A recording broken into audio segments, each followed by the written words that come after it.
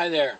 Question of the day. Well, they had an F5 hurricane on Monday in Joplin, Missouri. April was the worst month ever on record for the number of tornadoes. What do you think about all these tornadoes in the Midwest and all this flooding and all the weather going on? Some people say it's an act of God. Well, of course it is. Most scientists are saying that we've had records like this in the 70s, in the early 60s, and in the 50s. So is this just another bad year? Is it global warming? I think global warming has a lot to do with it. What do you think? Thanks.